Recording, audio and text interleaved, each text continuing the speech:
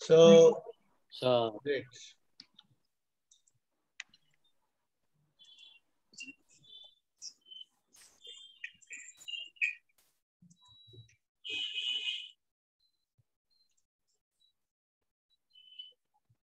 Good evening, everybody. Once again, TOSI, Teleophthalmology Society of India, welcomes you along with ECO India to the third session of the certificate course on refresher training for ophthalmologists and diagnosis and management of diabetic retinopathy. And today's topic is a very interesting topic. It's diabetic vitrectomy, and it will be presented by none other than our president, Padma Shri, Professor Dr. Natarajan. It's a case presentation come direct lecture. As you know, since last 7th July, after launching of this program, we are having every fortnight one lecture, case presentation followed by lecture by one of our members of TOSI, and already 2 sessions are over, and today the third session, and this is by none other than, as I told you, our president, Dr. Natarajan, and all the spokes who have joined today, I welcome them to this meeting, and I wish they should at least complete 70% of their attendance these programs, then they will be eligible for to get a certificate. So I think all the spokes, they understand this, so they'll try to join our future meetings. This is the schedule. This will continue till 6th October. And today's program, along with me, Dr. Patnaik, Dr. Savijay Patnaik, and Dr. Sheila John are the facilitators, and our experts, as usual, Dr. Kim, Dr. Rajiv Raman, Dr. Senthil, Dr. Sandeepak Rai, Dr. Abhishek Sachdev, Dr. Ashok Nanda, and Dr. Kavita Rao.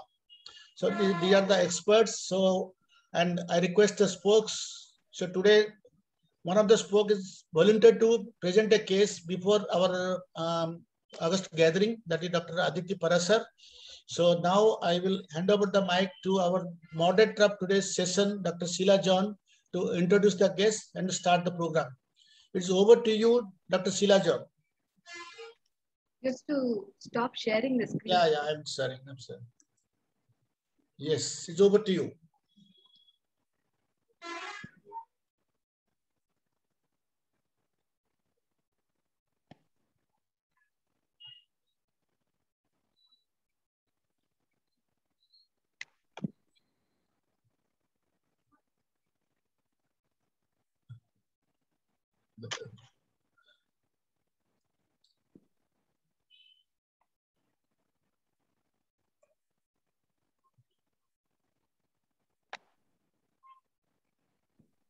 Today's speaker is Professor Dr. S. Natarajan, sir.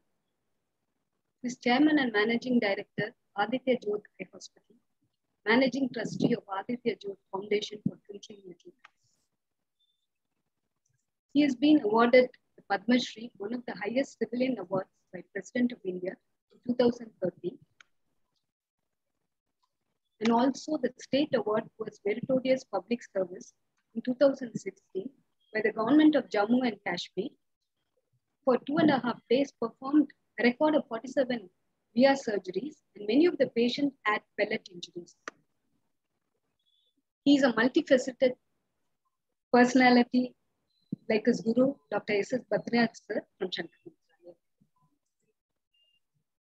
Due to his acumen and knowledge and distinction of holding many prestigious posts, President of Organized Medical Academic Guild, immediate past President of All India Ophthalmic Society, Secretary General of Trustees, International Council of Ophthalmology, and many more. He is also the President of Teleophthalmology Society, Ophthalmic Society. Recipient of several international vertical field ophthalmology, he has been charter inductee, Retina Hall of Fame, and many more. He is a renowned vitreoretinal surgeon and has 36 years of experience and has performed over 60,000 vitreal and retinal surgeries and trained more than 68 vitreoretinal surgeons across the globe. He has attended invited guest lectures, conducted instruction courses, and done many international and national publications, written chapters and books. He has established an NGO, Aditya Jyot Foundation for Twinkling Little Eyes, and helped underprivileged people in slums of Mumbai. Acquired Guinness records for performing the most diabetic retinopathy screening on 26 Jan 2019 in 8 hours, which is 649 diabetic patients. Through the Roti Bank, he has been feeding the needy as a compassionate person. Sir doesn't need an introduction at all. I'm sure all his achievements are known to everyone. We extend a warm welcome to you, sir, and we invite you to deliver your lecture.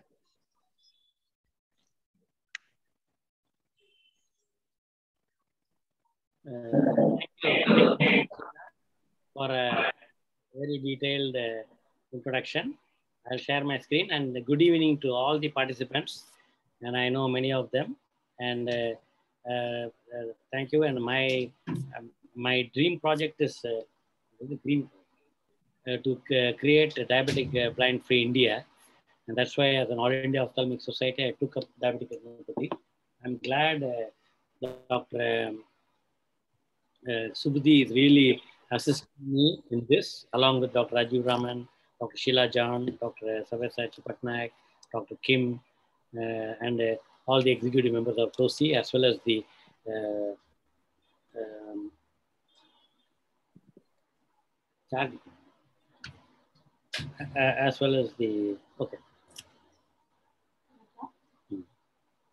the All India Ophthalmic Society members. So I'll share the screen. So that I know this today's topic is diabetic vitrectomy, but I'm also going to just cover the things what we have done in the past.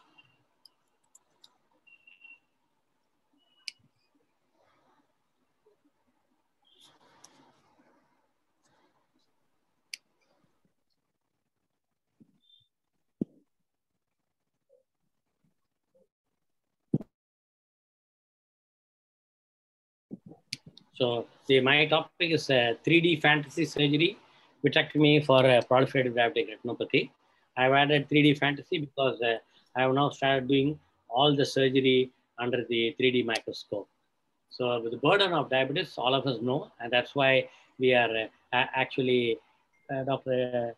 Sharma has raised the hand. Anything you want to ask, madam? Dr. Vinakaran Sharma, you raised your hand. Okay. And so the burden of diabetes is, according to International Diabetic Federation, India has 77.7 million diabetics. Among them, about 40% do not know they have diabetes. And by 2045, it is estimated to go up to 134.3 million. In fact, by 2030, according to the estimate, 8.4% of India's adult population will have diabetes. That means out of 1.4 billion, 8.4% is about something like around 1.4. I think you will have something like 8 million or 80 billion statistics source. And the diabetic blindness is a challenge. It is an epidemic happening. And the problem is every diabetic will be affected with something, and some of them will die. And it's an incurable problem, which unfortunately people don't realize. And eye symptoms are too late. And that's the reason we are doing this program. And prevention is better than cure, which we learned in preventive and social medicine when we are all undergraduates. But unfortunately, including me, when I was in the undergraduate, the preventive and social medicine professor used to teach, and we used to laugh because they were talking about sanitation and hygiene and how, like now during Corona, we understand those things as preventive. So we see these sort of traction retinal detachments and how we can prevent. That's what I want to convey through the talk, even though vitrectomy can be done. India and Mexico has this sort of severe retina problem like this. But the rest of the world, wherever the diabetes, they're able to diagnose early and do laser, angiogram, injections, they don't see so bad traction retinal detachment. So the other problem which produces, we already had a talk by Dr. Rajiv Raman, clinically significant macular edema.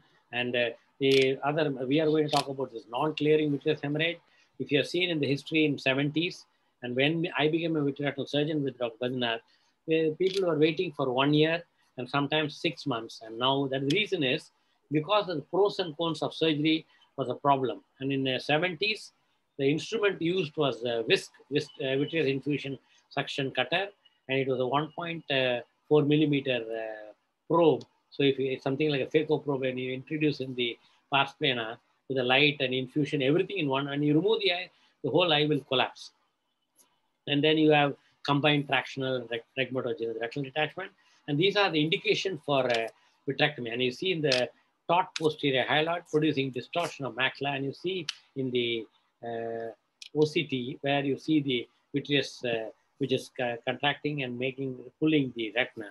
And these sort of surgery things, before the era of OCT, we could not suggest surgery because macula looks all right in the fundus photographs except the optic disc and the paravascular region. But in the OCT, you can see the macula is being pulled and the membrane is stretching across the retina. And this rubeosis iridis associated with vitreous hemorrhage, as you see here, there's a vitreous hemorrhage covering the optic disc and macula. The upper part of retina is seen, but the problem is the patient has not undergone laser, and then they have developed rubeosis. Once upon a time, when I was in Shankarnaitla as a consultant, it was a contraindication. And there was Dr. Bajnath was very particular as a fellow, we have to write no rubeosis iridis, and I practice even today. That indicates that you examine the eye before the dilatation using slit lamp biomicroscopy in a diabetic eye. And I think you should see the patient as a whole. And I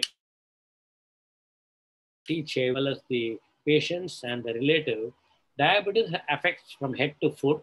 That means the brain, the eyes, the heart, the kidney, and then the feet. That means nephropathy, diabetic neuropathy, diabetic retinopathy, diabetic cardiomyopathy, and stroke because of the diabetes. So I think and diabetic blindness, the causes are, as you saw, as a just diabetic macular edema, taut posterior hyaloid, which will require vitrectomy, traction retinal detachment, neovascular glaucoma, rubeosis iridis, vitreous hemorrhage, where we can give an anti-VEGF, and 24 hours later, we can do a vitrectomy. So the treatment also was covered in the past 3 sessions, where pan-retinal photocoagulation is still the gold standard for India, even though the diabetic studies in the abroad, particularly from the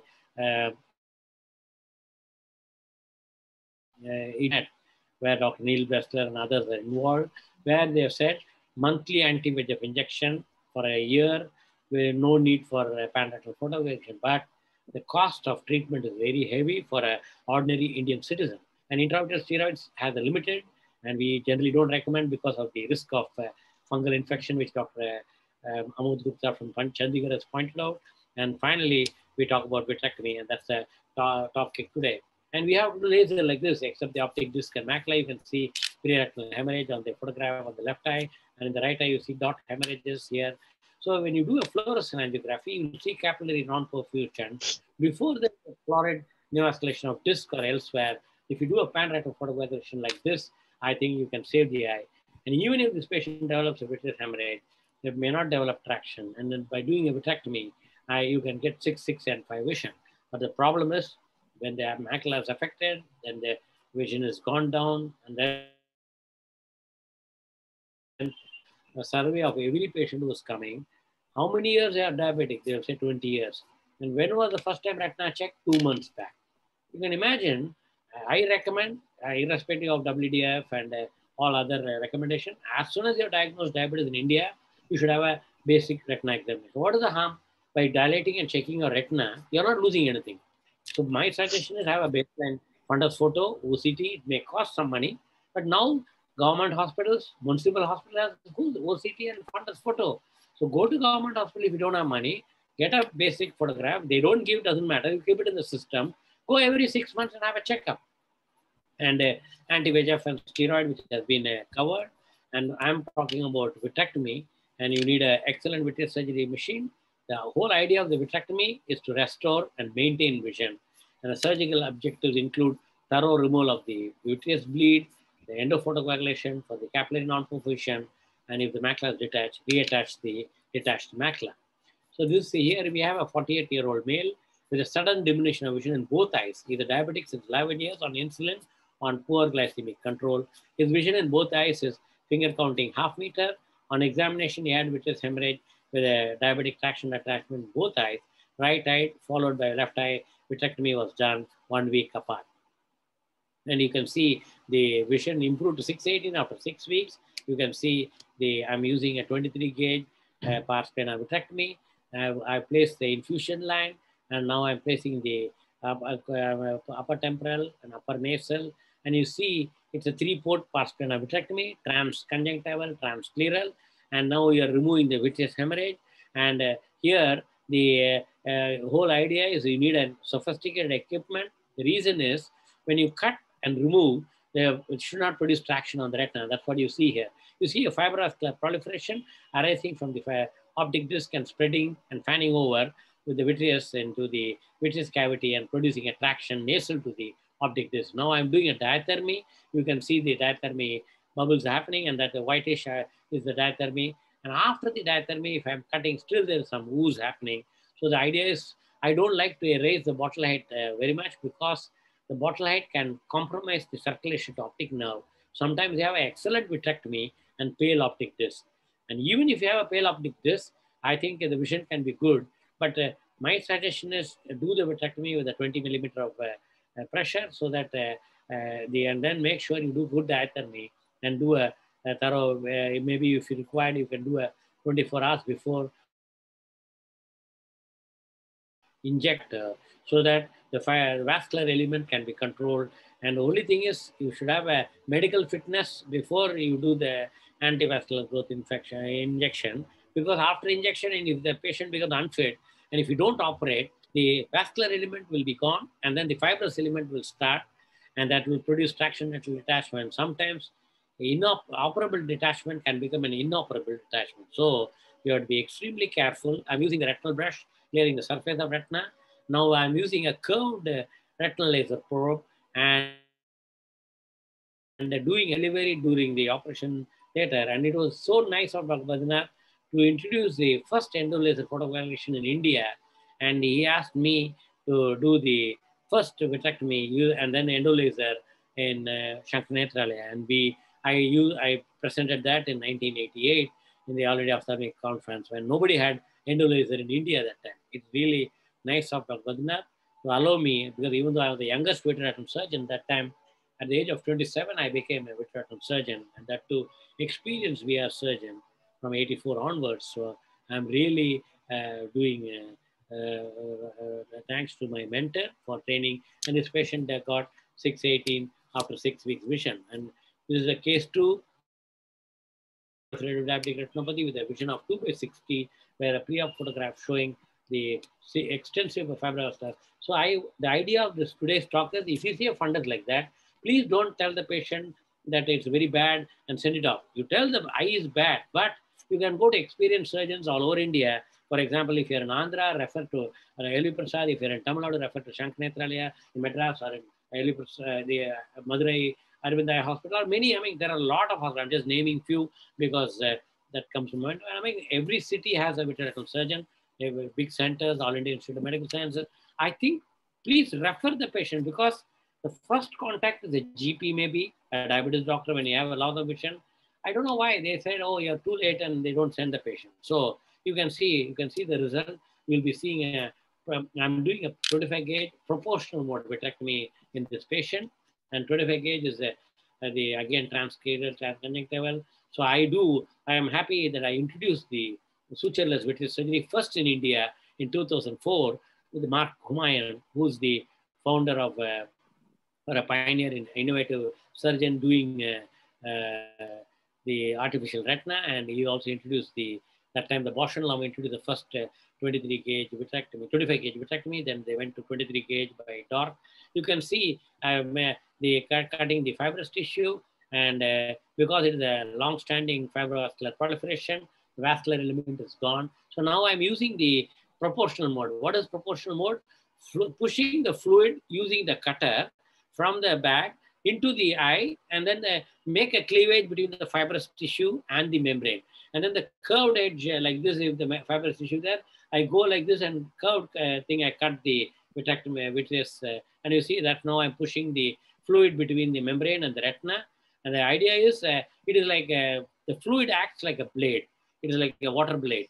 But the only thing is the water blade is safe because you are not having pulling effect, and then the water pushes the and makes a cleavage between the fibers. So only thing is the patient the surgery, and again you don't need a 4-port pars plana vitrectomy, which we do. I'll be showing using a chandelier illumination, using both hands to do biomanual. Because here you're having one hand for light and the other hand for doing the vitrectomy or so instead of force. So you can see that blood which was like a suck and spit. That means like a infiller, suck the blood or the fluid and then push it back. And you see with the brush now, I'm now removing the surface of the blood using the, this is actually a modified Charles Schnuth needle, which is now called a Jovanovich retinal brush. And Jovanovich is my second mentor who retired in '96. And you see vitrectomy is done. And then I fill the eye with the SF6 gas. And then you can see the post-op, the vision of 6/9. But you can see the object is pale. All the fibrous tissue is gone. It doesn't look like that you have operated. See, you can see this was the pre-op picture. So this was the pre-op picture, and then this is the post-op picture. So the same eye, you can produce it, but it need enough patience and real excellent tactile sensation, and then do it. And I think this is a third case, 49-year-old female with a history of diabetes in 20 years. She was diagnosed to have a combined retinal detachment and cataract. So she underwent phacoemulsification by my colleague, Dr. Kavita Rao, and I did the 25 gauge. So I don't do cataract at all. And you can see the cataract is quite advanced. And then here she is making the brilliant blue staining of the anterior capsule, and she'll do the capsular rhexis, and then she's using the viscode, and then making the capsular rhexis, and then do the phacoemulsification. And she'll place the intraocular lens, and you can see she's now placing the intraocular lens. I always tell, complete the cataract surgery, do the phaco, put the lens, clear everything, and then you can also do the hydration, and you go, and I will get in after that. Now I'm starting the 23 gauge, same as though it's a previously pseudophakic eye. I do it, and since it's the airtight, watertight suture, and the needle is quite sharp, you can enter without any problem. And in the beginning, maybe you can have one suture, and then later you can remove it also. You can see the anteroposterior traction is being relieved, and then I'm removing the vitreous hemorrhage, and then looking and clearing the anteroposterior traction, tangential traction, and you see there is a fibrovascular proliferation from the optic disc, pre-retinal hemorrhage over the macula, and the fibrovascular proliferation is extending nasally and produced a combined regmaterogena. That means the retinal break. There are two retinal breaks. You can see the fibrous tissue is connected from the optic disc to the break, and now I am meticulously doing a diathermy. It's a bipolar in the sides of the retinal break to identify the retinal break after I do a fluid air exchange. So the idea is to see where the break, and now I'm detaching the fibrovascular proliferation and from the attached retina. So you can see, in spite of the diathermy, it bleeds. Now I'm using the cutter, and also removing the hemorrhage which happened when I did the fibrovascular proliferation, which entered into the retinal hole, and I'm now using the suction and removing the blood from the subretinal space, and I'm clearing the entire subretinal space from the bleeding. And then now I'm again using the cutter and separating the fibrous tissue from the retinal break. And I'm now using the cutter again to use the remove all the traction. Now I'm doing a diathermy around the retinal break, which is pre-existing, and since nasal to the disc, and I'm safely doing diathermy. The reason is near macula, you have to be careful, because if it contracts, you can produce a traction on the macula. Now I'm using the cutter itself to using the suction mode and removing the pre-retinal hemorrhage, and so I can work under magnification. And so now you can see the diathermy I'm doing on the fibrous tissue again. So I remove, clear the debris, and then I go back with the cutter, go back with the retinal brush. Now, as you see here,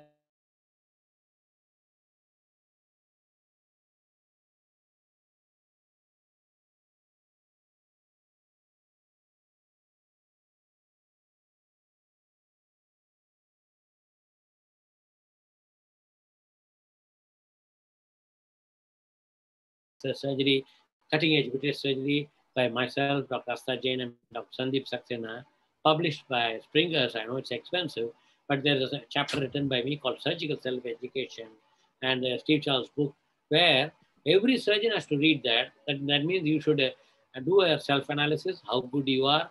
Do you have the temperament to be a vitreoretinal surgeon? And you have the patience? Do you have the binocular vision? Do you have a strong back? Or do you have the good operating chair with a handrest? So that I'm now using a perfluorocarbon liquid, which is like a third hand, pressing the retina like this. And then the perfluorocarbon liquid is kept up to the brim of the retinal break here. And then I'm now using the vitreous forceps to detach the fibrous tissue from the underlying retina. And sometimes I use the light pipe to tease the membrane. So that the idea is I can just pull it off, but it will tear the retina and it can produce retinal hemorrhage. So it needs to be very meticulously done and very skillfully done. And that's what every day I'm thankful to Dr. Badrinath for giving me the transfer of skill to me. Now you see, I removed the fibrous tissue NMARS, and I have the habit of sending the fibrous tissue to Dr. Bishwas for a histopathology, even though we know what is the pathology, but I send it as a routine just to study what is the tissue I've removed, what is the pathology I'm dealing with. The report may take 2 or 3 days to come, doesn't matter, but you can see now I'm doing an endo drainage to the retinal break. The perfluorocarbon liquid is keeping the optic disc and the macula flat, and then endo drainage is to remove the subretinal fluid. At present, you can see because of the wide angle observation system, which I introduced first time in almost in the world after Dr. Spitzners in Germany in 1990, and Dr. Badrinath inaugurated Aditya Jyoti Hospital. We just completed 31 years divorce today, and I'm in the 32nd year, thanks to all the patrons, the patients, the staff, doctors.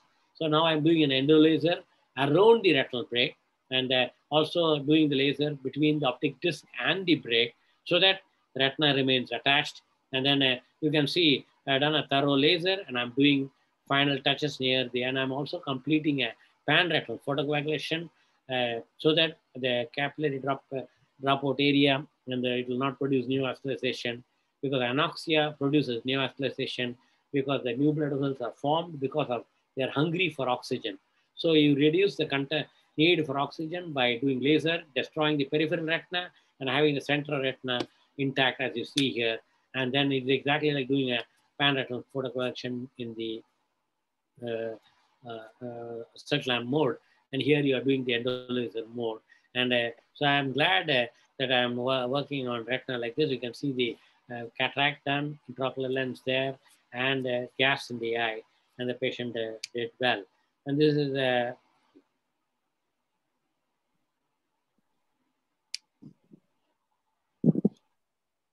so this is I think this is a twin light vitrectomy, which is again a very old video. I took it purposefully. The reason is that this was a 20 gauge 3-port pars plana vitrectomy. We opened the conjunctiva. Then I'm using this twin light, where I'm using a stiletto to enter the eye by making a 25 gauge entry. Now I'll be entering this 2 lights. Like you're illuminating the entire one hall with one light. Like that, you have 2 light which is illuminating the entire hall. And then I use 2 ports, upper temporal and upper nasal, like one hand for catching with the forceps and other hand for cutting with the scissors. You will be seeing that. And this was the olden, very old technology, I mean 95. And that is why Dr. Jovanovic taught me this. And this is like a curved one-off scissors which you anterior-segment surgeons use, where you catch the tissue with the hand and use the curved scissors and cut. Exactly like that. The only problem, Dr. Jovanovic in his preface has written, the vitreous cavity is small, it is behind the lens, and then the space between the lens and the retina is very small, dark. That's why there were no instruments. In 85, I think, when we started 84, 85, along with Dr. Badrinath, when we started, we didn't have even a fluid air exchange machine. We used the fish air pump for air injection. And we had only forceps. We had curved scissors, we had a horizontal scissors, and we had a vertical scissors for delamination and segmentation. But we didn't have the curved scissors, which was developed by Dr. Jovanovic, along with another engineer called Ger Feinfinkel, who's the one who developed dot machine. So I'm glad I was trained by an innovative surgeon who taught me how to think and how the innovations happened, along with Dr. McNamara, who was the first man who did the vitrectomy for diabetes as well as amyloidosis in 1971 in Durham. And he did the first vitrectomy in eggshell in a garage in 1971. And that's why he's the father of modern vitreous surgery. And later, Dr. Jovanovich combined vitrectomy and the oil, silicone oil, and that's why he's called the father of modern vitrectomy surgery. Before that, Dr. John Scott did without vitrectomy, he was injecting oil. So now you can see there is some amount of preretinal hemorrhage happening. I'm catching the tissue and removing. And it looks so simple, hold it and cut it. But we in the 80s, we were doing with one hand. That means left hand is holding like a torchlight, and right hand we are using cutter, whistle, all that.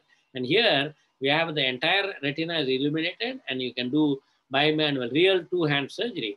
And I remember many times that the various surgeons from all over the world used to tell me, "Arey, what man, you're not using one hand." But we were using that because we needed to eliminate. And this is another eye. You'll be seeing how bad the traction is. So the reason I'm showing bad eyes are that even these sort of eyes can be salvageable. But this vision may get sometimes from PL, they may get counting finger close to face. Dr. Gulapalli Rao, the founder of LV Prasad, always used to tease me and saying that, oh, you people, you retina surgeons are only carrying your vision chart in your hand. That means what? In your pocket. That means you put the hand in the pocket. He says, can you see? Can you see? Now patients get 660, 636 with using low vision aid. 636 patient can read M6 with a video magnifier, and they can use video magnifier to watch television. And I think it's a question of how to use it. And you can see how meticulous we can dissect the tissue. And I think tissue care I learned from Dr. Badrinath. And even in Bombay, we had Dr. Ursekar, who was another great VR surgeon, even though he was a pioneer, but he was not trained vitreoretinal surgeon. He was a self-trained man. He learned from Dr. McNamara by visiting him, but not by trained by him. But I think I learned a lot from a lot of people. But the main mentors were Dr. Badrinath and Dr. Jovanovich. They both were really revolutionary. They were innovative. They were created history. And I'm glad I worked with Dr. McNamara also. And only thing I could not get Dr. McNamara to Bombay or India.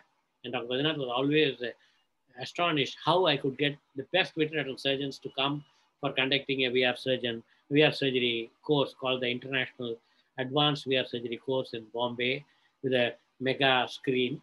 And that's why now I use which you'll be seeing shortly, what I do daily. It's like I've got I have a fancy for watching movies. So now I got a 77-inch new TV, which is a OLED, that is organic LED, light emitting device, which is amazing. So same thing I'm doing in the operation theater, wearing the 3D glass, which you'll be seeing. And you can see, like sometimes when I was operating similar trauma patients in Kashmir, the newspaper, the New York Times covered me. They were all covered, not allowed to inside OT, but I told them, come and see what we are doing. So she said, you're operating for 3 hours and 4 hours. How much vision the patient will get?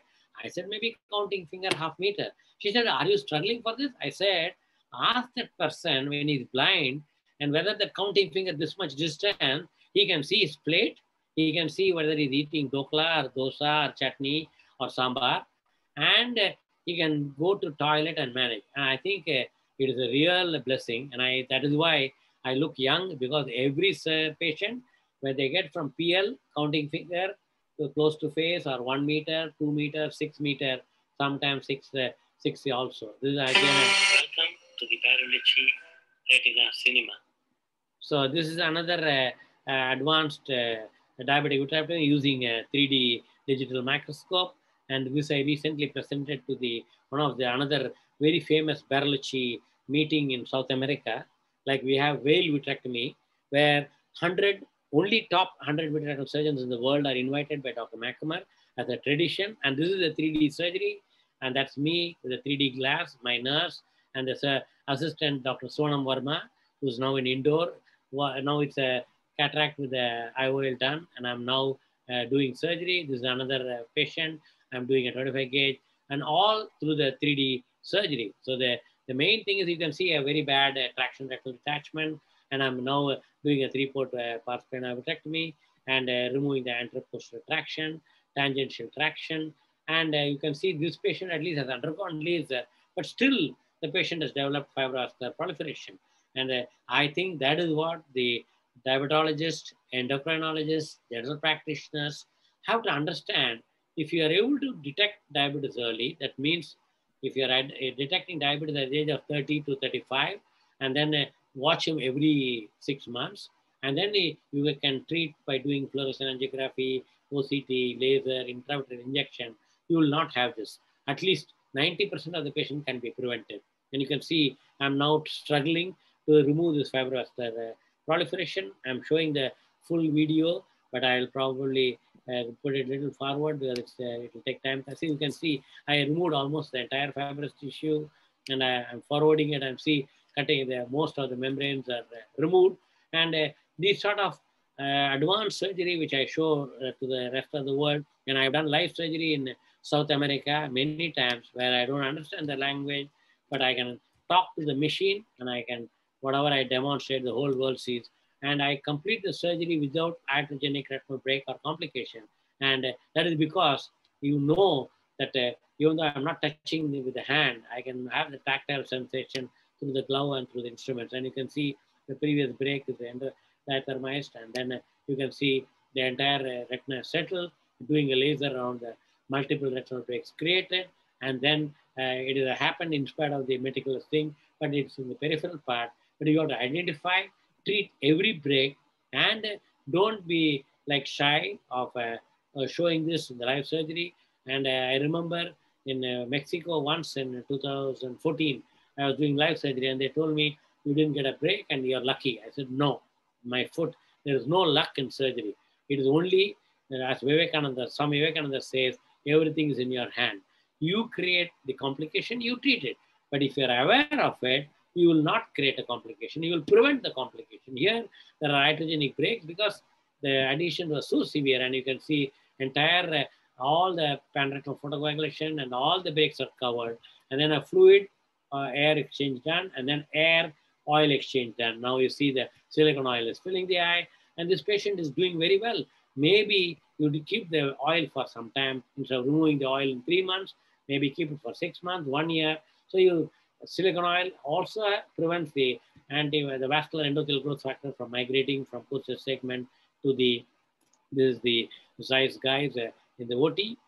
And so the favorable preoperative prognostic factors for a vitrectomy for a traction retinal detachment is shorter duration of macular detachment, limited extent of macular detachment. The presence of preoperative panretinal photocoagulation helps an absence of vitreous hemorrhage. And the favorable preoperative prognostic factor, if the vision is 660 or better, absence of rubeosis, absence of retinal detachment involving macula. But most of the Indian patients come with unfavorable factors like macular detachment, combined retinal detachment. So 3D vitreoretinal surgery is a revolutionary technology. The unfortunate is it's very expensive, and many surgeons and patients cannot afford, but it benefits both the surgeon and the patient. So this is no financial interest I have in this presentation, which is a widely accepted platform, and it's a future technology, but maybe it's useful for producing 3D technology and robotic surgery, which can replace the surgeon. But it looks like it cannot replace the surgery because you still need both the eyes, both the ears, the brain, the hands, both legs for operating. So traditional VR surgery, the posture like this, you have to sit all the time and leads musculoskeletal pain using direct view of endoillumination and prolonged exposure of patient retina to microscope. And so this is an ingenuity which is made by Alcon. Again, I don't have any financial interest. I use Zeiss. This is a 3D high definition camera mounted on the microscope. But when you put this, you don't have the optics. And here you see this is the Alcon 3D vitreoretinal surgery equipment. And the benefits is improved ergonomics. You can sit like this and operate. I never thought I can sit like this and operate. Now I have to sit like this because of the microscope, because you would see like this. So the neck is the problem and the back is the problem. The only way I keep the neck and the back strong, one is doing exercise, go to gym and strong, make the protagonist and antagonist muscle strong. That means the back muscle. and the abdominal muscle. I actually make the abdominal muscle like a board. Apart from that, you should do hula hula dance or a regular dance so that your back is strong. And it's not only ergonomics, but I think you have to reduce the musculoskeletal fatigue. You sit like this, your neck and back will go. And 65% of eye surgeons and retinal surgeons in the world have got traction. They have made what do you call neck collar, or have done MRI and has pain, taking tablet. They have taken bed rest, touch wood, because of the exercise and blessings of the patient. And I don't have that. Benefits with 3D VR surgery. It has a digitally enhanced visualization. We can also use various the digitally applied red filter and real-time responsiveness. Actually, there's a 28-second microsecond lag. That means you make a forceps like this, slowly you'll see it. But I think you get used to it. And then you have a good adaptability. Switching to digital 3D VR surgery can be a challenge for many. But for me, because I'm mentally trained, there's a thing called mirror neuron. What that means you keep seeing, observing, and that's what Leonardo da Vinci had, as well as Charles Darwin had. So if you read the book called Concise Mastery, where how the masters were there, like the Leonardo da Vinci, the Mozart, who was a music person, and Malcolm Gladwell has written, if you want to be like a Mozart for music, if you want to be like a Leonardo da Vinci, or Michelangelo, who created that the various sculptures, the David, and which is there in Florence, you have to have that mirror neuron, which you have to develop, seeing the surgeons developing that. And that book says beautifully. And I think it's an advanced teaching tool. Whatever you're seeing, whatever I showed you, anybody in the operation theater can see. And maybe one day we'll be able to transmit 3D vitreoretinal surgery. I don't know when. I'm learning from that from the Orbis team. And this is what the OT setup looks. You can see the fundus photograph. It's not a fundus, you can see the fundus. And this is how the 3D vitreous hemorrhage, you can see the quality difference. This is a high definition vitreous recording from the 3D directly. And you can see the vitreous hemorrhage with a long-standing proximal detachment, with a long-standing proliferative diabetic retinopathy. And you can see that again, you're clearing the vitreous hemorrhage. And this, you can see the hazy media, and that's because of the, and now I'm using steroids to stain the uncut vitreous. And then you can see the fibrous, the uncut vitreous which is attached, I'm clearing all around, and entire vitreous skirt is also being removed. And then you can see fine vitreous which is there are removed. And then, so this is how the quality of surgery improves, and you do a very tight pan-retinal photocoagulation. Sometimes I do 1,500 to 2,000 burns on the table, and then do your fluid air exchange using the retinal brush, and you can see the entire vitreous cavity is now totally covered. And you do it with the air, phakic eye, using the wide angle observation. We don't touch the cornea. In the 80s, when I was operating with Dr. Badinath, I remember learning from Steve Charles that this is antivascular endothelial graft factor injection, and now I'm doing a no suture technique where the ports are removed and the eye is left like that. And this is how the vitreous surgery is completed. And so to remove diabetic blindness, I introduced this Jyot Se Jyot Jala program, thanks to Dr. Subudhi Patnaik, Dr. Kim, Dr. Sheila John, Dr. Rajiv Raman, and all the people. And I thank every ophthalmologist GP in the country. As a president, I introduced this program. I'm glad everybody is speaking up, and specific is it's like one candle lighting another candle. So one All India Ophthalmic Society told Dr. NSD Raju and Dr. Budhi, Dr. Quresh Muscati, who did with IMA, and now every state is doing, and we want to continue. We request Dr. B.K. Nayak, President All India Ophthalmic Society, to carry forward this, and I'm happy to continue as chairman if they give me this. And this is Dr. IMA and AOS, Dr. Baburajendran, past president of All India, and Dr. NSD Raju coined it. Diabetes invariably affects both eyes. Test your eyes soon. And this is for the public. We should put a poster in every eye clinic and every diabetes clinic and every general practitioner's clinic.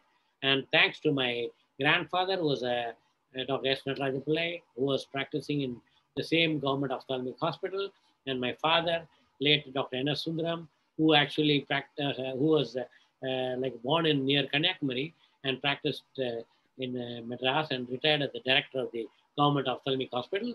And Dr. Natarajan Pillai worked in the Ganjam district, where Dr. Subudhi hails from in Orissa, because he worked from Kanyakumari to Orissa, because Madras presidency under the government of British government was instead of state, it's a princely state, and he was posted anywhere.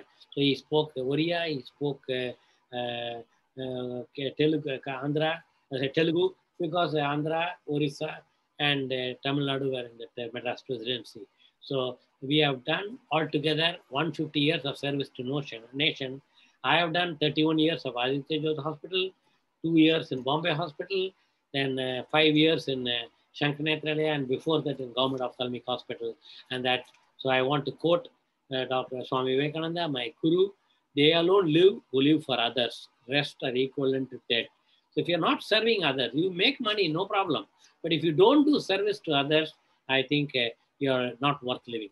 And this is the Government Ophthalmic Hospital, which is standing tall today, thanks to the Eye Hospital, which was started in 1819 by the British. But my grandfather, my father, Dr. Venkateswamy, the founder of Aravinda Hospital, Dr. G.N. Rao's father, Dr. Rao, who also was a faculty in the same Eye Hospital, Dr. Badina, and many others, including me, that are alumni of this. And we are proud that Elliott School of Ophthalmology is the oldest museum in the world. And I want everybody to clap for this. The reason is, you have to be proud as an Indian. We introduced our ophthalmic museum in the world, and which is the largest museum. And now the American Academy of Ophthalmology has created a Museum of Ophthalmology in 2020. They opened in 2021. I'm in that museum committee of AAO, where 2 ophthalmologists have given $6 million as a donation. That means $12 million museum, that is. It's an out-of-the-world museum, like a Washington Museum. They have created in San Francisco. You should visit. I have not visited still. I'm going, hope to go in November, because I'm part of the committee, where they are really got brilliantly done. 6 million is donated by Dr. Marmer, who was a retina surgeon, chairman emeritus of ophthalmology department of Stanford, the Bayer Eye Institute, and Dr. From Nebraska, the Trulson, Dr. Trulson, who's donated $6 million and also donated another few $1 million to Nebraska. I wish one day I'll become rich and create something like that in the future. And thanks to Dr. Aishwarya Iyer, who made this presentation. I'm sure she's in this group. So I thank all of you for a patient listening. I don't know whether I've crossed the time. I lost time because I now see the time. It is 7:50. So I crossed the time. But anyhow, no need to see the time. Wonderful experience and wonderful videos. I don't think this time is a bar. Thank you. Claps, sir. Thank you, Dr. Kata. Yes, it's a really wonderful journey, you can say. Just like a cinema picture. No, I'm actually watching nowadays in the big 70mm screen and operating. Sir, for senior people, I want to ask 2 questions. Very unique questions, especially to Natarajan. I don't ask these questions to others. Okay. Number 1, you said diabetic vitrectomy. You are tackling retina. Yes. When you say vitrectomy, why do you tackle retina? That is number 1 question, especially to Natarajan sir. Right. See, vitreous, now I'll answer the question, then you ask the second. See, vitreous when you are born is attached like this. Yeah. So, to tackle we are actually doing a diabetic vitrectomy to remove this separation. So, this cannot be done without touching the retina or touching the vitreous. So, it has to be a vitreoretinal surgery. And that is why we are called as a vitreoretinal surgeon. And as you rightly said, everybody said, I'm also writing, I think I should cite a vitreoretinal surgery, diabetic vitreoretinal surgery. Yeah, diabetic vitreoretinal surgery or diabetic vitreoretinal repair. Second question. Second question is future of what is that? OCT, intra-operative OCT is under research. Yes. I don't know latest. Will you please enlighten us? Yeah. See, OCT gives the layers of retina.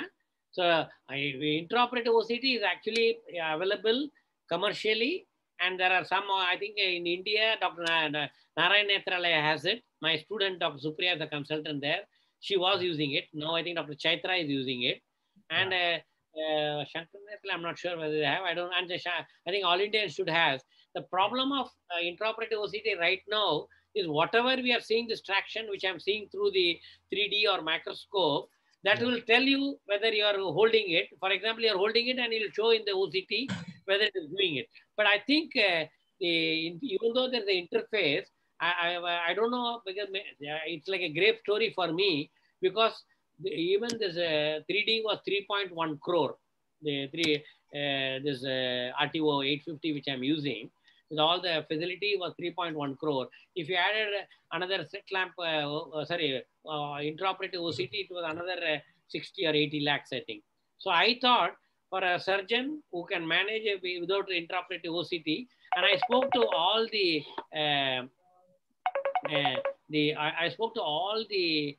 surgeons who are using intraoperative OCT, including the pioneer, Dr. Sunil Srivastav, who's an Indian but American veterinary surgeon in Cleveland Clinic. I think still there is a limitation. And I remember when I introduced wide-angle observation system, it is like using the pan fundoscope. You should have heard of that Rodenstock lens in the 70s, which was there with the bulky lens. And everybody said, how can we use it? But people were using it. And then it came the gonio lens, and then the 3D 3-mirror came. So the same thing they incorporated in biome. But nobody was having the guts to use it because they said it's bulky. And Michael Spitzner introduced in 87, even though he was a German, Germans didn't follow it. His own students didn't follow it. I don't know why I picked up. In 90, I introduced, I went and taught all over the world, including US, Japan, and I remember going to even Europe and teaching. Yeah. Only in 95, I became an expert. And when 95, Dr. Joanovich, when he came, sorry, Dr. D. Juan, who came to Mumbai, said, oh, this is not for us, and I think it's not going to be in place. And Shankar said they don't want to use it at all. For whatever reason. I mean, it is like a surgeon to surgeon. But in 96, live surgery was done by Dr. D. Juan in Johns Hopkins Hospital, transmitted to Italy in Rome. And then he said that I learned from India and I'm doing this because I first thought we cannot use it, and then he did it. Now, almost all over the world, they are using either the biome or another contact system, wide angle observation. The idea is, otherwise you'll see only optic disc. Now we can see the entire screen. That means right from optic nerve to the peripheral. So you know you are pulling something, what happens in the periphery, you will know. So coming back to that, OCT is in the infancy, not in research. It is available practically for using, but we are not, at least we are not able to get the use of intraoperative OCT, like me at least. But surgeons like Peter Stremen in Belgium is using it regularly. And the only thing is you can see the whatever you are pulling on the macula or a tear happening, everything, or even ILM peeling, you can see that. But for me, I can see the membrane directly. So I was wondering from my side, still it is not required in my hands. Very excellent information, sir. When you apply laser, actually subminimal inflammation is there. Yes. Intravitreal triamcinolone reduces that sort of inflammation, and you are washing it off also. Some people say, as you said, fungus, like in general, why do you say? In general, we can use intraoperative triamcinolone and wash also. What is your opinion, sir? That is the reason is they use the same vial and use it in the same day OT. That produces the problem. So while operating, we open one part and throw it off. So we usually once. And then second is it's the operation theater. not in the outpatient or in a side OT. So that is why during surgery, everything is under sterile precaution and there's no preservative. So it is safe. But earlier, people were injecting Canacort, Canalog, whatever comes in the commercial, which is for a intravenous, and they converted and diluted and injected it. Any other questions from any other participants? Yeah, participants, one of the participants asked, what is fluid gas exchange, C3F8 or silicone oil? Basically, they want to know what vitreous substitutes you will use in the various cases, the choice. So if you read the history, Von Graffe attempted to touch the vitreous, but he couldn't succeed. He was a cataract surgeon, and he introduced the Von Graffe's knife. But later, Dr. Macamar did the first, before that, Robert Kastner did the open sky vitrectomy, and then Dr. Macamar did the closed vitrectomy, 3-port vitrectomy. So when you remove the vitreous, for a long time in the history, they thought removing vitreous will remove the support of the eye. They thought the eye will collapse. I was surprised with a question from a patient's daughter 2 days back, whom I did vitrectomy today. She asked me the same question. Doctor, if you remove the vitreous, the eye will collapse. So I said, how do you know? No, I read somewhere. I said, all right, send me the question. She sent me. And I told her, we are doing millions of eyes have undergone vitrectomy and the eyes are safe. And so one of the question came as whether vitreous is a vestigial organ. No, because vitreous, as Dr. Katta was asking, I explained, vitreous is attached to the retina when you are born, and then the separation takes place.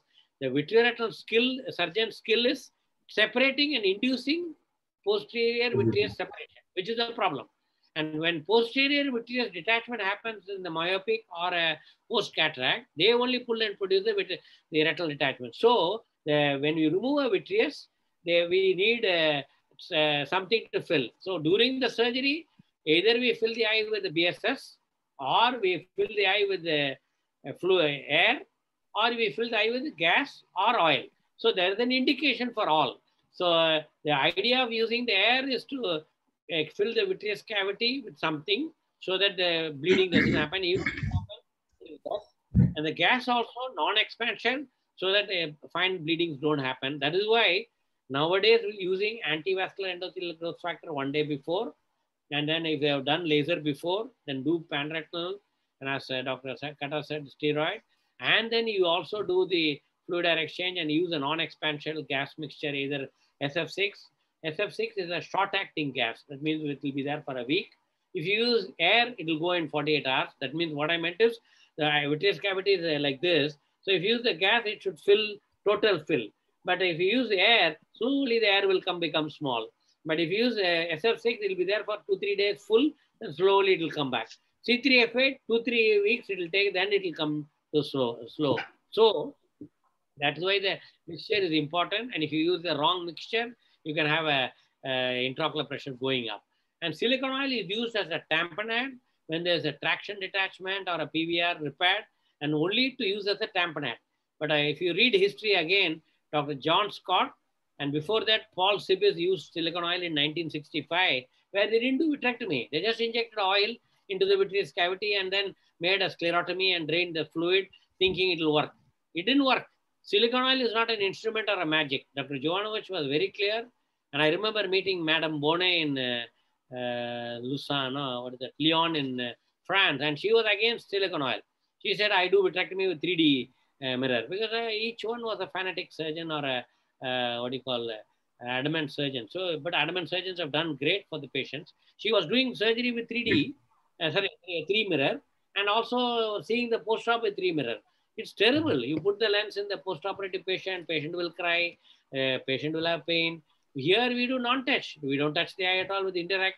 Biome, we don't touch the cornea. So cornea is clear, no need. And then we were using, putting ringer lactate continuously on the cornea, and you make the corneal edema happen. And I remember once the sister gave me distilled water instead of ringer lactate in Shankarnetralaya, and then I was putting, suddenly the whole cornea became white.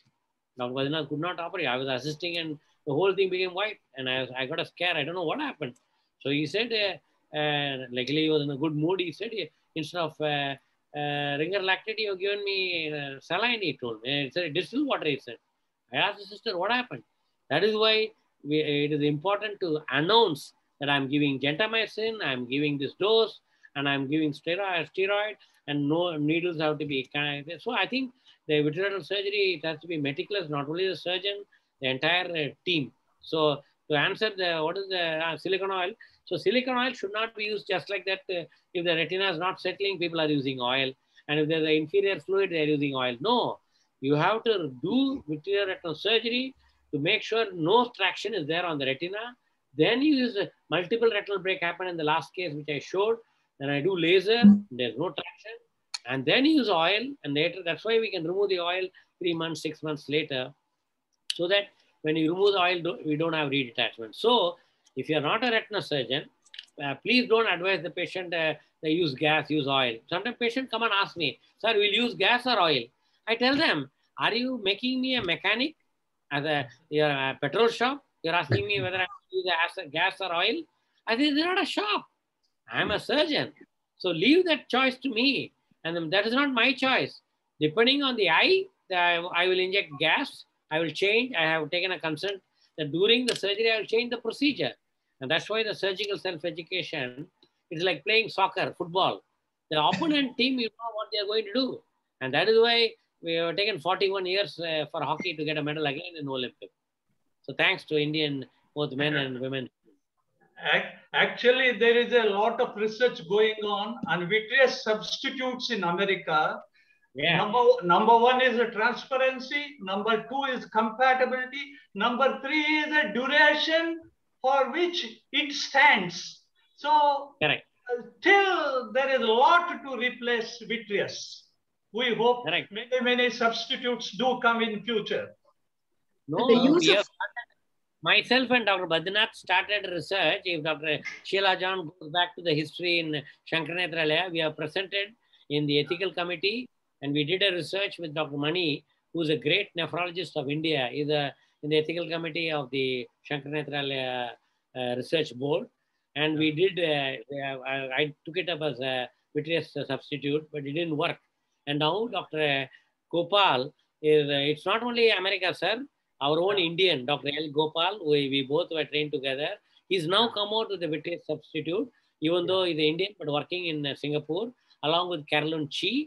In Singapore, he's working on he's already published in the initial paper. And I think, I hope it will come, because we need a transparent and an inert substance. And I remember one Dr. Chalam, again from Andhra Pradesh, who settled in Florida, told me he's got a substance which will inject, and it will be fluid. And when you come out, by the time it touches the body temperature in the retina, it will become solidified like a gel. But we could not, it's not succeeding. So one is it has to stand the test of time. So Dr. Nagpal also was doing something, and I'm still struggling. And I think one day we'll get. What about the dyes, sir? Intravitreal dyes used in vitreoretinal surgery. Yeah. So that is why it is called a chromovitrectomy. That means colorful vitrectomy. There are 1,000 dyes which are using the eye. So I have another friend, Professor Peter Kroll, who also retired about 10 years back or 20 years back, I think. So he was a professor in Marburg, which is in the Philipps University.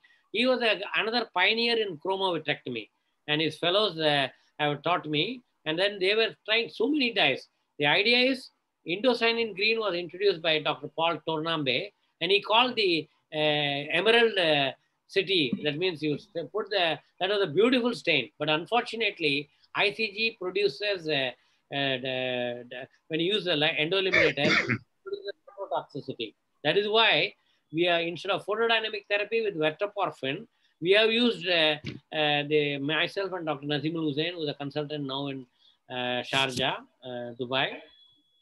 ICG guided photodynamic therapy, and we have published in, I think, IGO, 20 years back, not 20, yeah, almost 20 years back.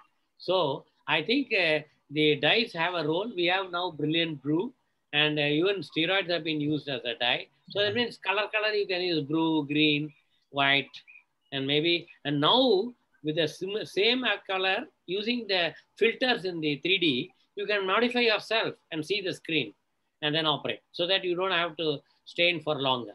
Because every dye, it has to be biocompatible by the retina.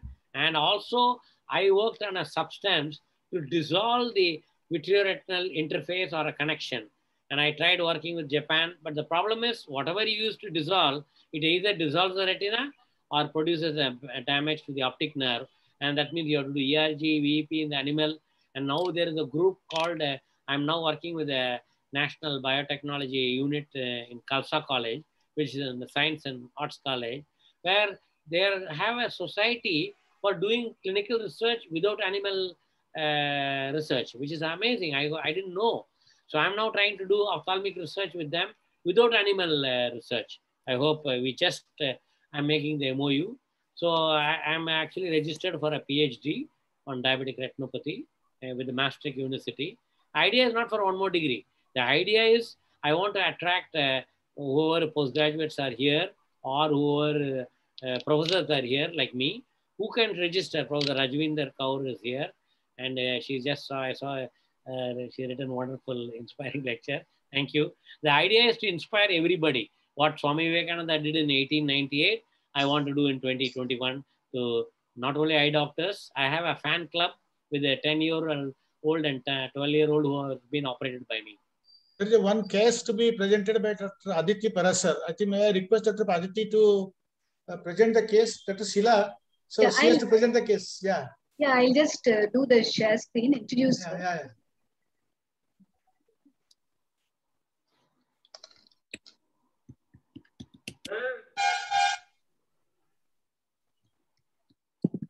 Oh, sorry.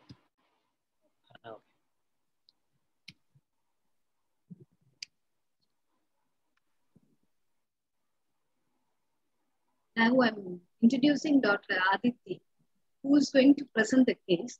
She's from Esteemed Eye Hospital, Kangra. She's a consultant there. She has finished her MS Ophthalmology and a fellowship in medical retina. And she has several publications. Now I invite her to do the case presentation. Dr. Aditi, my daughter's name is Aditi. And where is sorry for my ignorance, I forgot where is Kangra. So first of all, it was an excellent video presentation. I'm really thankful to you and to the all team of TOSI who has given me the opportunity to come and at least share and learn whatever little I know. So this is a place, Kangra. It is in Himachal Pradesh, sir. I know. I've been there, but I forgot where is it in Himachal Pradesh? Sir, district Kangra. It's in proper Kangra. No, I know. Where is it? How do you reach Kangra? Sir, you can take a direct flight from Delhi and reach to Kangra airport. Oh, I didn't know there's the airport. Okay. But I remember coming from Chandigarh. Yes, sir. There's a flight from Chandigarh as well. No. How far is from Chandigarh to Kangra? Chandigarh to Kangra. By air, so you're asking? Just 30 minutes. By road. By road, 6 hours. I remember coming. I don't know what for I came. That's why. So I got confused between. North Zone Ophthalmological Society Conference in Tanda. Right. Okay. Yes. You had come in Tanda, sir. Tanda. Right. Yes. Thank you. Yes. Correct. Thanks for reminding. I've been to Dharmashala. I've been to what is the other place in Himachal Pradesh? Many places. I went to. I love to go to India everywhere. Only thing is, Corona is tying me down. Yeah. So end of the year, you can go. Very pleased to interact. Always welcome. Okay, Dr. Aditi, please present your case. Yes, sir. A very good evening to all of you. I'm Dr. Aditi Parashar. I want to thank the entire team of TOSI for giving me the opportunity to learn from the stalwarts. And I also want to thank my director, Dr. Sandeep Mahajan.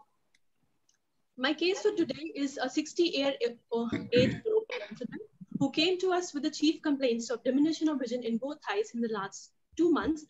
There was a history of uncontrolled diabetes tension since 15 years, and there were no other systemic comorbidities, no any history of cardiac illness. The visual acuity on examination in the right eye The best corrected visual acuity was 2/60, and in the left eye it was 6/60. The intraocular pressures were 16 and 70. The rest of the ocular attenaxae and extraocular movements were within normal limits. And in the anterior segment, the patient had a nuclear sclerosis grade 1 cataract. Rest of the findings were unremarkable. Please excuse me that I don't have the fundus photograph since it is an old patient of mine. But this is the fundus photograph. This is the OCT which is showing. Can you please move the slide, Shweta ma'am? Shweta ma'am? Now, this is the OCT picture, which is showing that the patient had a PDR with CSME in both the eyes. Please shift the next slide, ma'am. As you can see, the patient had a center involving macular edema with more of a skytic kind of edema in both the eyes and with an SFD in the left eye with few HRF spots. In view of the above findings, I decided to give intravitreal anti-VEGF in the patient, and I injected bevacizumab in both the eyes at an interval of 1 week, thrice at a gap of 1 month. And I also added on PRP 3 sittings in both the eyes. And side by side, I ordered a complete investigation of complete blood count, peripheral blood smear, lipid profile, LFT, RFT, 24 hours urine routine, microalbumin. They all came out to be deranged. And in view of the deranged systemic profile, the patient was put on dialysis. Initially, he was put on dialysis twice, and then it was made thrice a week. Ma'am, please shift the slide. The next one. And this is how his OCT picture looked like after 3 months of treatment. You can see there was a significant reduction in macular edema in both the eyes. However, in the left eye, there was a persistent SFD. And hence, I decided to add focal laser in the right eye. And in the left eye, I decided to add ranibizumab. This time, I shifted from Avastin to ranibizumab, and I gave it at an interval of 1 month in the left eye. And finally, after receiving 5 anti-VEGFs in the left eye and 3 anti-VEGFs in the right eye, there was an improvement in the visual acuity. And for the first time, the foveal contour also started to maintain. As you can see from the picture from 23rd August. Ma'am, please shift the slide. Ma'am, the next one. Yeah, as you can see, there was significant improvement in the patient's macular edema from 23rd August to 28th January. And for the first time, even the visual acuity improved. The best corrected visual acuity in the right eye was 6/9. Ma'am, please next. However, in the left eye, there was a reduction in macular edema though, but there was this persistent extrafoveal edema in the left eye. Ma'am, please next. And hence I decided to add focal laser in both the eyes. And after that, the patient was kept on a regular follow-up. But the good thing was that at this point of time, the patient had achieved a good glycemic control. His urea creat had come to normal. And even the anemia which the patient was suffering from was under control. Ma'am, the next slide. And the patient continued to maintain a good visual acuity of 6/9 in both the eyes. As you can see from the OCT pictures, there was a reduction in the macular edema as well as in the extrafoveal edema. Ma'am, the next one. So this is the final visit that I've added. That was on 27th of January 2021. There was complete reduction in macular edema. The foveal contour was well maintained in both the eyes, and the patient was maintaining a good visual acuity of best corrected 6/9 in both the eyes. Ma'am, the next one. So ma'am, the next one. So just to summarize it all, even if our patients enter up into nephropathy, we should, a proper counseling of the patients is must. Definitely nephropathy leads to worsening of retinopathy, but if we control the nephropathy, there can be a reversal of retinopathy as well, as that happened in our patient. So I think we need to keep our nephrologist consultants in the loop so that they should guide the patient that, okay, you should maintain a regular visit with your ophthalmologist, because many a times what happens is that patient loses hope since he has entered into nephropathy. So he is reluctant to come for a checkup. And many a times I have seen many patients of mine also whom I had advised laser and injection, but the patient didn't turn up. And by the time the patient came back to me, he had a non-salvageable vision. But however, if a good systemic control is maintained, the patient comes for regular visits and we are intervening right on time, we can definitely give patients good vision. Eventually, I think patients pays in the end. Thank you so much for your patient listening. Now I would request the expert panels to please give their suggestions on the following. Sir, what is the preferred anti-VEGF in nephropathy patients? And sir, should nephrology clearance be sought in all patients who receive anti-VEGF? And when exactly should focal laser be added? And what are the follow-up guidelines for such patients who continue to maintain a good visual acuity? Thank you so much to all of you for your patient listening.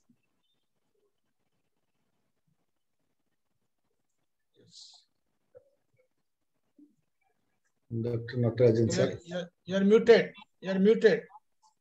Yes. Yeah. Yeah. So you can start, Dr. Subudhi. Yeah. So the 4 questions she has asked is a really good presentation. So 4 questions are asked. Yeah. So what? Can you repeat the first question, Dr. Aditi? What is the preferred anti-VEGF in nephropathy patients? Yes. So what is your opinion, Dr. Natarajan? So is there any contraindication for any specific?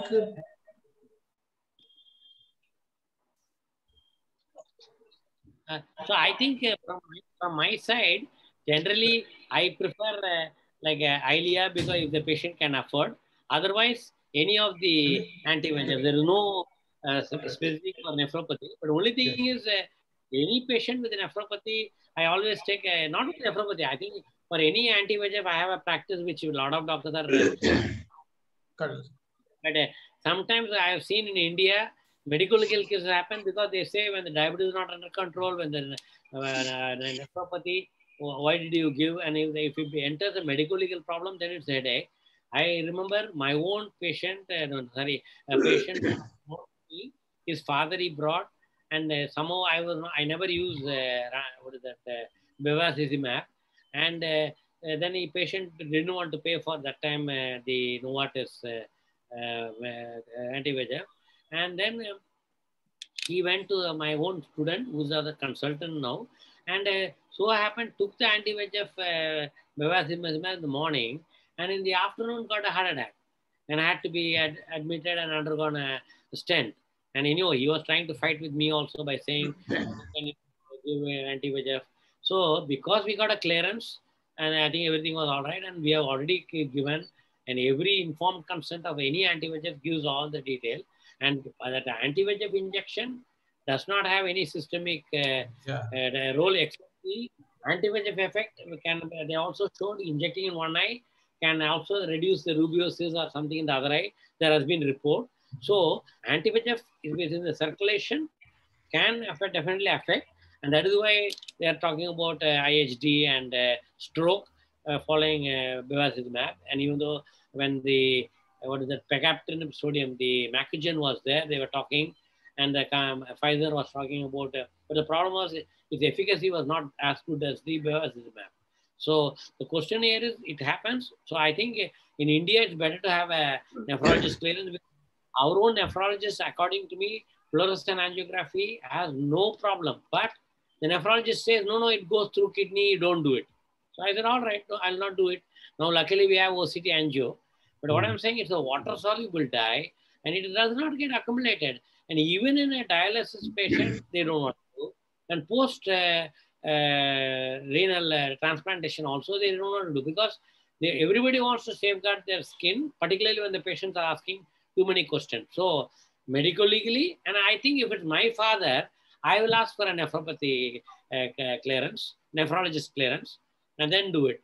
And most of the patients come with the macula involved. So unfortunately, there's no role of focal laser unless there are focal leaks, which you can reduce the swelling, and then still it is there, you away from the fovea, and it is you can do a focal laser. And the guideline is every macular edema patient, whether they have nephropathy or not, I think every month, unfortunately, they don't like to come. And that is where in the US, when it is regimentary, people were objecting, and they were telling it's wasting a patient's time, but it's not. And I think you have to make a system where I actually suggest now, every month they have a checkup, try to make a preoperative antibiotic drops, and prepare the patient for a clearance. So for example, you come 1 month later, check the OCT, if the patient need injection, let the patient pay and do the injection same time. In the OT, I don't do it. So monthly follow-up is important for follow-up. And the problem is Once there is no macular edema, you can increase it to once in 3 months. If it is normal, make it once in 6 months. Then if everything is normal, once a year. And still, right eye, left eye, they have to do the Amstel. You know, the macular edema cannot be picked up, but at least they will know on closing one eye, what happened to the other eye. Thank you, sir. Hello? Yes, Hello, sir. Sir, Yes, sir. on the contrary, research is going on.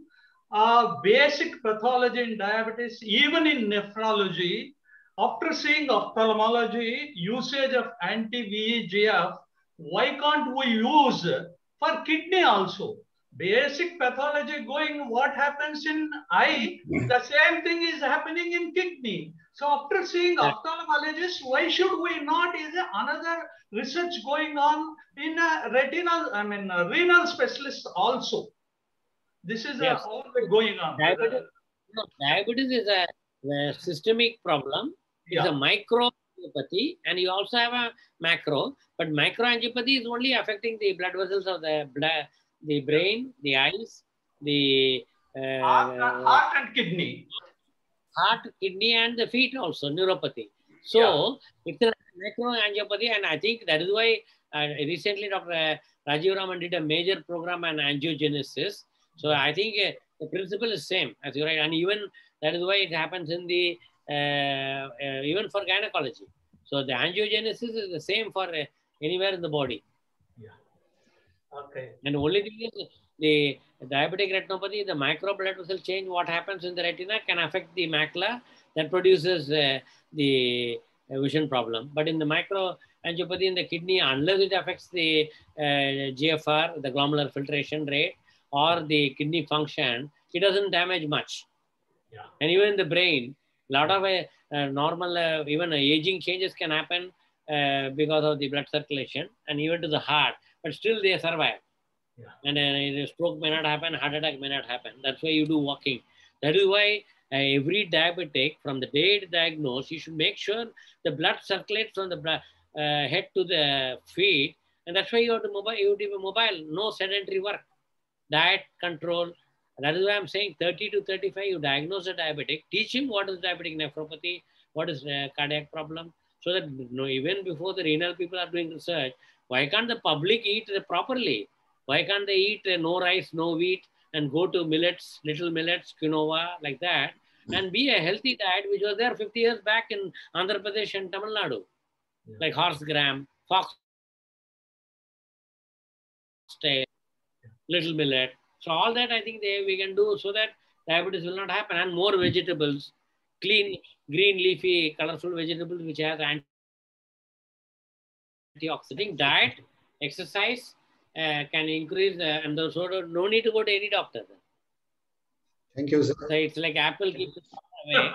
I think we can make sure that they eat well. So diabetes, no need for medicine also. The problem is that they all come late. In India, nobody checks sugar every year. They have to do fasting sugar, PP sugar, and HB1AC once a year after the age of 30, 35. Because father, mother, grandfather, grandmother, somebody will have diabetes. So why not the grandson do it at the age of 30? They don't want to do. They think, oh, doctors are looting by asking for blood tests. Yes, that very wrong word, looting. Looting is a very wrong word they utter.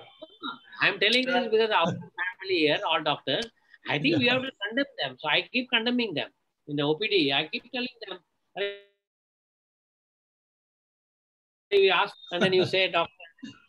Khan has told doctor and labs have got nexus. Exactly.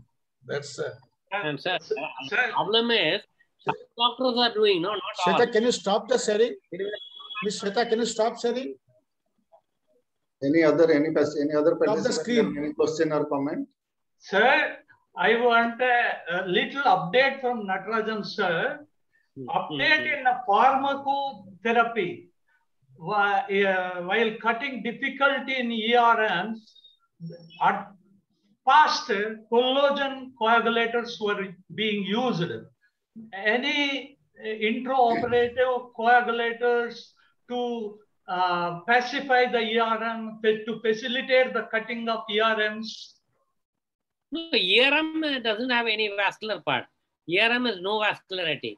It's only a fibrous tissue. But Fibroscar proliferation in diabetes can have vascular part. But again, coagulation, if it coagulates the normal blood vessel, you have a problem. Yeah. So that is why we are using diathermy and we are using anti-VEGF in a micro dose so that only the new blood vessel is affecting. That is why in photodynamic therapy in ARMD, we are staining the lipid lipophilic drug, verteporfin, with a new blood vessel, and we ablate only that using a cold laser. Thank you. So I think it's the time to close up now. So yes. Thank you very much. Dr. Sheila, your comments? Excellent lecture and a very good presentation. I think we also had a very good discussion also on the various aspects of vitreous surgery. And thanks, sir. We have gained a lot of insights into vitreous surgery. Thank you very much. Because basically, we are all, most of us are cataract surgeons. Thank you. But the take-home message should be, we should prevent people from going to that stage. Yeah. Correct. See, that is what I told them. I remember Hamilton in 1988 when I met him in Bombay in the Jaslok Hospital in the CME. He told me, I'll put all vitreoretinal surgeons out of job by doing laser. It's not going to happen. The reason is, patients are 77 million. We are only 23,000 ophthalmologists. Physicians maybe in lakhs. But every patient is not going to the physician. We have all sorts of medicine, homeopathy, Ayurvedic, and all that. In spite of that, some people claim, Baba Ramdev claims you can do anything with yoga and do it. People don't know. And he says you don't even need a glasses. And Dr. Katra need not wear glasses also. Swararag. Sarvaroga Nivana. What I'm saying, the aim of this people, we have a Tirukural which says, Epurul Yarayara Vekepanum, Apurul Maypurul Kanbadari. That means whatever you learn from any learned person, whether it is Dr. Bajnath for me or Swamiji or Swami Vivekananda, he says analyze, check, cross-check, recheck, counter-check. That's what Dr. Bajnath said. Even if I teach you, he says, check yourself. Don't question the teacher because the teacher is authority in the subject. But you find out from yourself whether that knowledge is right. So in India, nothing. Any advertisement they see and anything they do. And that's why I love superstar Rajinikanth. He doesn't advertise. He says, I don't want my fans to take Coke. Coke was ready to give money for advertising.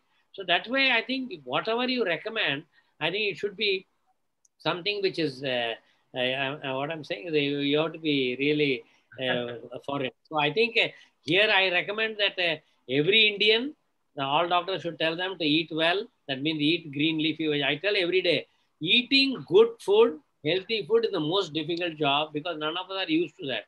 So better to use a good vegetable, good colorful fruits, then use what do you call no rice, no wheat. But we are all used to that telling it's staple diet. And we all eat. I'm not against. I also love rice or eat in quantity. No, we won't eat like this. If you go to Kashmir, they eat like a mountain, and even in South, in Tamil Nadu. Exactly. We can't survive without rice. Yeah. So that is what they made themselves. But now, because of rice, they are dying. They don't know. See, the 77 million are among us, and even in our All India, every time they are creating the rice is doing a program where anybody can get checked. And every time Lalit Verma gives the report that still there are a lot of people having blinding diabetic retinopathy in one eye of ophthalmologists. And our AOS member, I mean, we have to educate every day. And that's why I made a public interest movie which came in the TV. But it's again, public memory is short. I think we have to keep on reminding them. Every state doctor should go to the state health minister and impress him. Right? Prevent diabetes, it will be a great economic boon for India because if the diabetic person lives longer, works well, has good vision, no kidney problem. Imagine no need for dialysis, no need for laser, no need for vitrectomy. And only that 10% who are genetically prone will have. That is because whatever you do, they will have a problem. But rest of that 90% of the people who are having diabetic retinopathy, which is 25% of the diabetic population, not all. all will not get retinopathy. Out of 100, only 25 diabetics will get. And out of 25, 2 or 3 get vision threatening. So the 2 or 3, if you detect, that means about 1 million people or 1 million people who needs treatment. Even 23,000 is a less number. But all of us can be busy treating them. And government hospitals are there for free treatment. Municipal hospitals are there. Then we have private hospitals and NGOs. All can be tackled. So people who have money should definitely pay the doctor. People who don't have money, come to the government hospital and take it free. They are all well equipped. In Bombay, JJ Hospital, Sion, the Nair Hospital, they are all well equipped. And they have most advanced. I'm glad when I came, nobody was having. But now I'm glad I've impressed every HOD and they bought it. Yes. Now advanced technology available almost to many of the medical colleges. So yes. Yeah. So first of all, you should create awareness. Awareness is the, weapon. Correct. Yeah. Yes. So we think we should stop here now today for today's session. Yes. Ms. Shweta, I think you should stop here now. You can stop. Yeah. Thank you. Extended 15 minutes. No problem, sir. No problem. It was a great session.